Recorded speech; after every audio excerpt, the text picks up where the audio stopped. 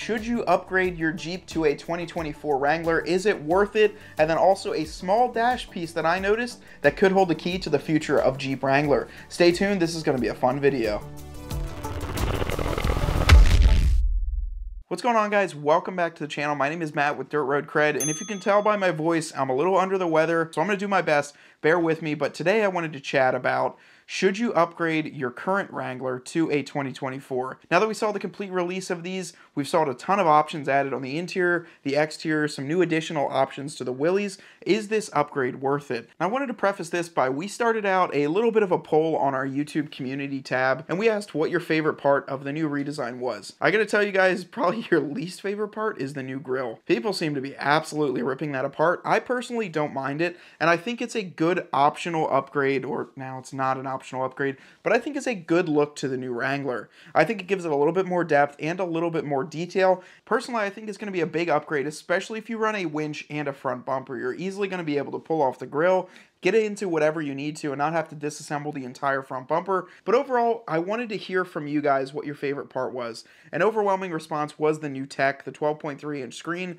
which is now standard in every single trim level. You heard that correct. So if you're an early adopter of the JL, back in 2018, we personally had one with the 3.5 little screen. It probably wasn't much bigger than like a Game Boy, maybe a Game Boy Advance, and it was all black and white. For me personally, we'll have to see how the price reflects it. I know typically when you order more of a part and have it installed in more vehicles, the price does reflect that. Another reason to upgrade is kind of still a question mark on my mind, is whether or not the Dana 44 full float rear axle is only going to be in the Rubicon and the 392, or if it will be pushed to the Willys in the 2-doors and any of the Rubicon 2-doors. I'm not sure how that's going to look, but that would be a huge reason to upgrade if you're looking for increased trailer towing capacity, as well as a much stronger rear axle. I know with my Jeep, I can only tow 3,500 pounds. Being that with that low of a rating, it's not too much. I can only tow a small utility trailer or my small camping trailer. I would really like the 5,000 pound towing capacity. So if you're looking for an increase in either of those, in the tech or the increased towing capacity, that's going to happen with the 2024. The next thing I wanted to touch on is safety.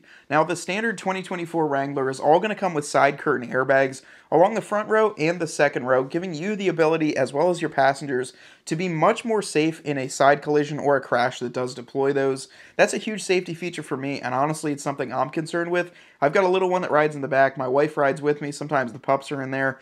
If something were to happen, I would really rather have those airbags on the side. I know it's just a little bit more when it comes to the protection, but a little bit more can make a difference, especially in a bad situation like that. Also, on the Sport S and above, you're going to get the Advanced Safety Group, which includes the front collision avoidance. That's also going to include the adaptive cruise control, which will automatically accelerate and brake, give you a speed parameter, and let you stay in between the lines and also behind that front person. Now, what I wanted to talk about is what year or what style of vehicle should you upgrade if you're looking at the 2024 Wrangler. This pertains into my later comment, but I think the 2024 is going to be a great year to get all the features that you want. So get the better tech, get the naturally aspirated engine, get the 392, get exactly what you want.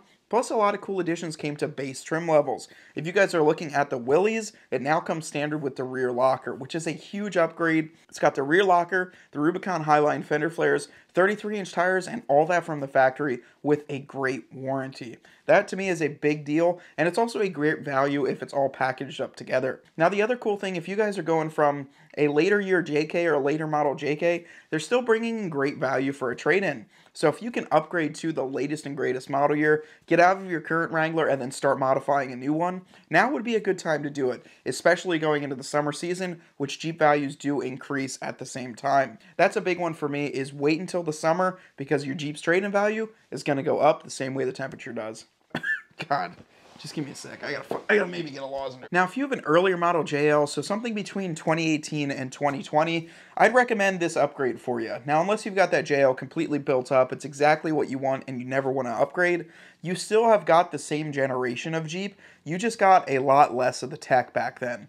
Your frame's probably starting to look a little bit worse than it did right off the factory. Maybe you've got a little bit of that hinge corrosion, and overall you've got a decent amount of miles on it. Before the 2024s are sitting on lots and you can really see the new difference now, I would recommend getting one ordered and seeing what you can do to either trade yours or sell it. As soon as these 2024s go on the lot, the 23s that are sitting right next to them, the values are going to plummet. That's just something that I'm going to tell you guys. If you see one with all the latest and greatest tech, one right next to it for a little bit less money, it is not going to hold the same value. So if you guys have got a 2018 to a 2020, are looking to make the switch into a brand new Wrangler, definitely get the order placed and then check out what you can do to get yours sold before yours comes in. That would be my biggest recommendation to make sure you get the best deal for your Jeep and you also get a great upgrade. Now for you guys with same boat as I'm in, a 21, a 22, or a 23, we read a lot of comments that's like, oh my gosh, I need to trade mine in. I can't believe they came out with this. This is so much better. It's not that crazy of a difference. I mean, yeah, the new grille, which everyone seems to hate anyways. Wireless CarPlay, that can be achieved with one of those magic boxes on Amazon, so I wouldn't fret about that. We can even add one of those on the channel. If you guys are really interested, we can do wireless CarPlay in my Jeep. We'll hook it all up and show you exactly how it works. It is not that hard to do. The same cluster, so the same tach, same speedometer is in the 2024. You do get the side curtain airbags and potentially the full float rear axle. That's going to come at a price though. So if you guys got a great deal on a 22 like I did, if I built out the same 23 as my current Jeep, it's like $6 more MSRP. A 24 is probably going to be $7 or $8 more than my 22 was. So definitely enjoy what you've got. I would say hold on to it, especially if you've got the 8.4, you got the Extreme Recon, heck, you've got the super rare 25 bolt Extreme Recon wheels. Just hang on to it. I gotta tell you guys, I'm personally not the biggest fan of some of the new wheels that came out on the 2024. I absolutely hate them on the Rubicon 392. I just don't know. They look like the Sahara High Altitude to me, and it is not a good look. I personally like the 21 and 22 Extreme Recons with the 25 bolts, so if you guys have still got that, my dad's got a Willys, and they look fantastic. It's not going to be a huge upgrade for you unless you need that Dana 44 full float, or you've got to be like me and upgrade every other year. So that's what I would recommend if you've got a later model JL, is to just hold off a little bit, see what the pricing looks like, and then make a decision on that. So now one of the last points that I wanted to make here in today's video was I noticed a small little piece on the dash, right? When I was looking at the 2024, we were looking at the interior gallery. I saw a couple videos posted from the New York Auto Show. I saw something setting there, and initially I was like, oh, that's a pretty cool homage to a lifted JL and a lifted Gladiator. And what it was a filler piece underneath the headlight and interior ambient lighting. And at first, it didn't really strike anything to me. I was like, oh, that's pretty cool. That's nice to see that they threw a little Easter egg in there. But then I thought about it a little bit further. And where the placement of that filler piece is exactly where the 4xe controls are located for any 4xe model. So if you guys have a 4xe or you're familiar with them, underneath the headlight switch, there's 4 buttons there, or maybe 3. No, there's 4. Gas cap, hybrid mode, e-save, full battery. They go across there. What I found really interesting is that in the past, Jeep has made 2 dashes. So they had 2 separate dashes, one with that panel, one without it. The Gladiator does have a little panel down there too, but for every single 2024 Wrangler to either have a filler plate or the 4xe, that kind of lets me into something is that by 2025, just like they made the statement on there that all Jeeps will be electrified, I think that might hold true.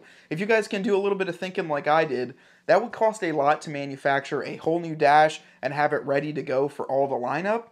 But making that filler panel in there makes it really easy to be 4xe compatible or add on some sort of other accessories. That is just my personal thought. Let me know in the comments what you think about that, and honestly, let me know what you think about electrification. Now, don't make it too violent in the comments down there, because I think there is some good electrification, especially if they would do it with a 3-liter Hurricane. But overall, though, will this be the last year of the 2024 Rubicon 392? We're going to have to wait and see. And honestly, we've been saying that since it came out in 2021, but at some point, these vehicles are not going to be around forever. I just thought you guys would like that little tidbit that we noticed and why I think it's so significant. Now, I know we talked about a lot today, and I thank you guys for bearing with me as I am a little bit under the weather. This isn't my typical talking voice here, but I wanted to talk about the 2024 rain, shine, sickness, and health. I love talking about new Jeeps, and I know you guys do too. Now, until next time, though, my name is Matt with Dirt Road Cred, and I want you to get out there and earn yours.